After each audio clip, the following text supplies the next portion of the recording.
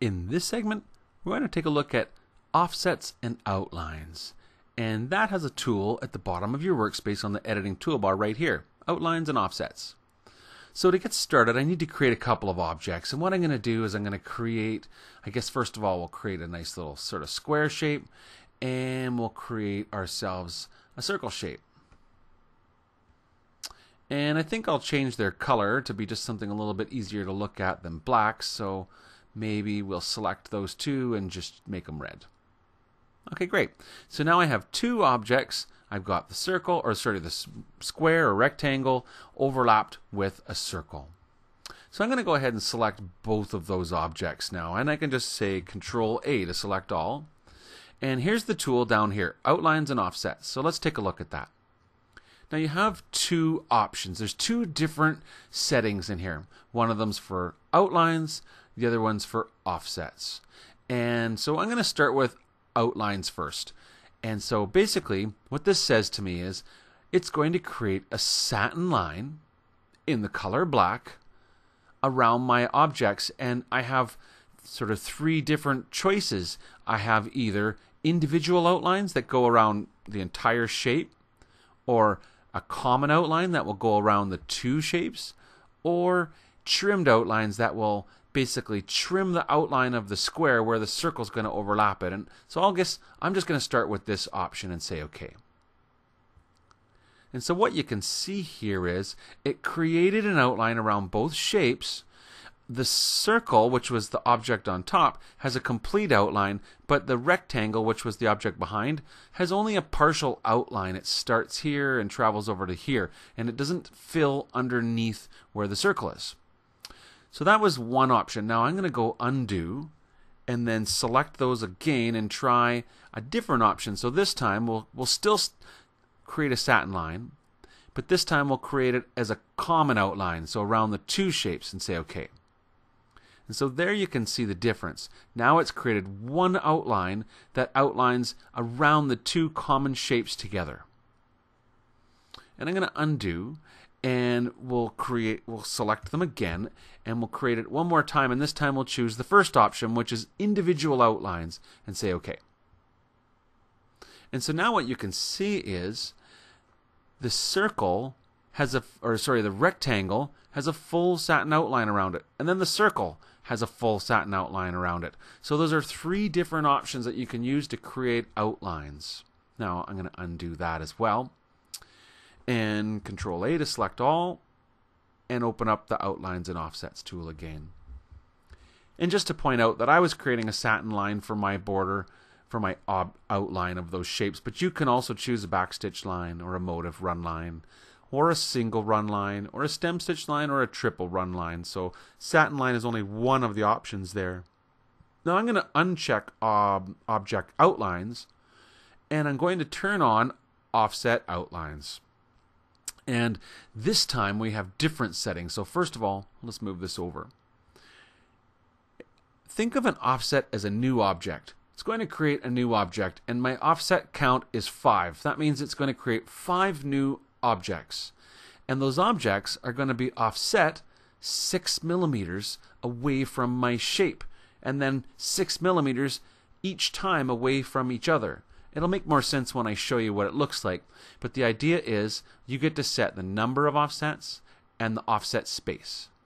You get to choose the type of stitch, so right now it's set as a single run line, but you can choose a backstitch line, a motif run line, satin line, single run line, stem stitch line, and triple run line.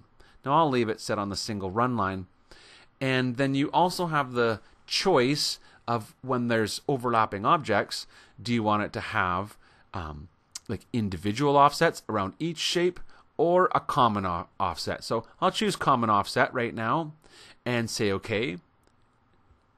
And so now you can see what it's done is it's created a new single run line around the common shape, and it's 6 millimeters from the red fill, then another 6 millimeters to the next outline, and 6 millimeters between each successive outline. And you can see that the 5 new objects are right here, and I could select one of them, and if you'd like I could change the type of stitch. So even though we selected single run line, we can always come in and decide later on that we'd rather have maybe this one as a satin line, and maybe this one we would like to have as, I don't know, candle wicking line, or any kind of line that you really would like to have, you can have in those offsets.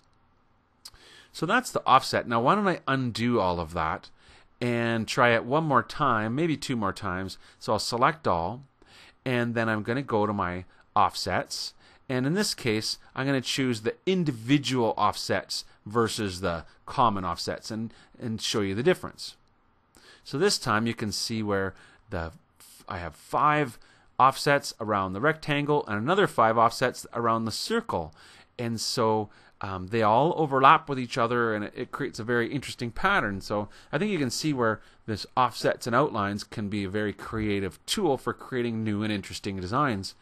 What I'm going to do is undo this one more time, and again I'll go Control A, and this time I'm going to do both together. So for example, why don't we choose to have object outlines, a satin line in black around the common 2 shapes, and then we'll go with offset outlines, and why don't we choose 10 new offsets, but we'll only make them be 4 millimeters apart, and we'll make that, instead of be black, we'll choose, oh, I don't know, blue or some other color, whatever.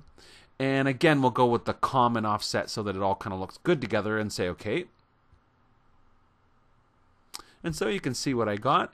I got a nice satin stitch border right around my 2 pieces of fill, and then I have 10 new objects that are all 4 millimeters apart around them. So that's the tool. It's called offsets and outlines, and you have 2 different functions that you can create, either object outlines or object offsets. Now I'm just going to do it one more time. What I'm going to do is say open, and looking inside the embroidery album, I'm just going to select one of the designs so that we can see what happens when you choose not just 2 simple shapes, but an actual embroidery design. So here I've got an embroidery design. Maybe I'll just open up the hoop size a little bit bigger so that we have some space around it.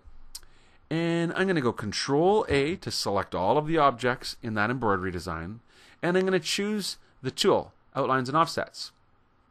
And so in this case, I don't think I want a satin outline around this, but what I wanted to do was create some offsets. And so why don't we have our offsets be 6 millimeters apart, and we'll create, I don't know, 4 of them. Whatever, it really doesn't matter. And we'll go with the common outline and say OK. And so you can see what it's done. It's created 4 new offsets that are each 6 millimeters apart around the shape of that embroidery design. So that's really an interesting tool that you can use to create new outlines around your designs. So yeah, that's the tool known as offsets and outlines.